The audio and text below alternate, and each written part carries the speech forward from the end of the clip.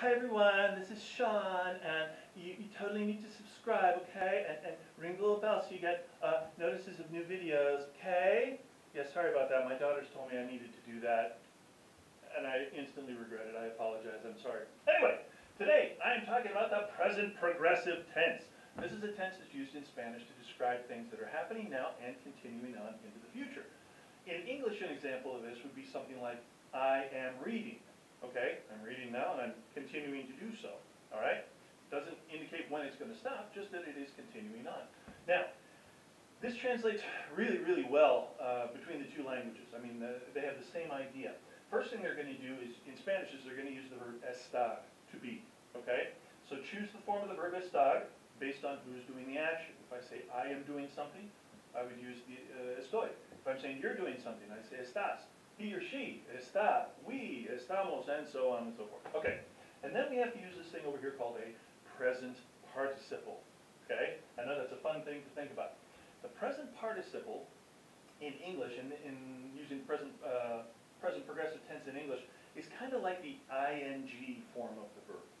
Running, jumping, studying, working, okay? And the way we do that in Spanish is we're going to take the root of the verb.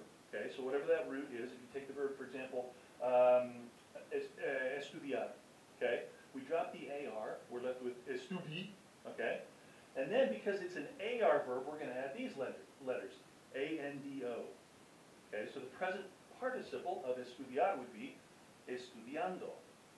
For an ER or IR verb, we add the letters I-E-N-D-O. So for example, if I wanted to say I am eating, the verb to eat is comer, I would drop the ER and with com, that's the root, okay? And then I would add I-E-N-D-O, comiendo. All right, now here's how we put it all together.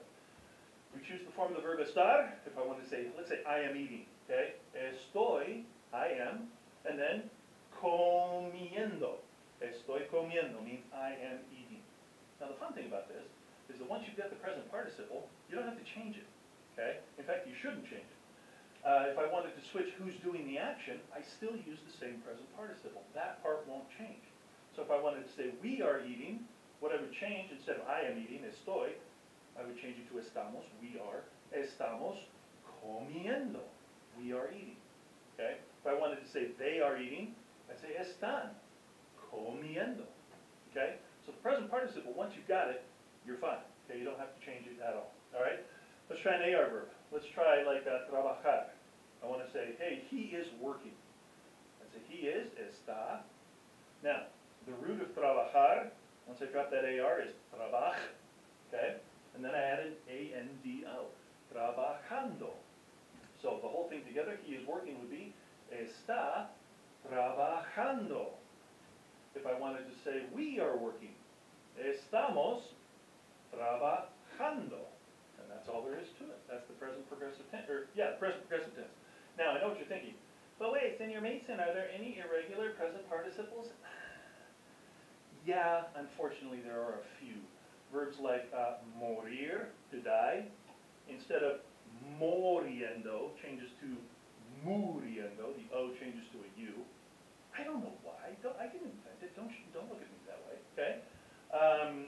And then like leer, L-E, okay? So you get the verb leer, you drop the ER and you add I-E-N-D-O. Well, they don't like that.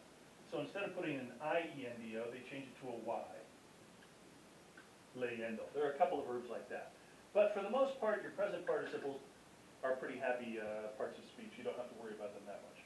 Okay, that's the present progressive tense. Good luck.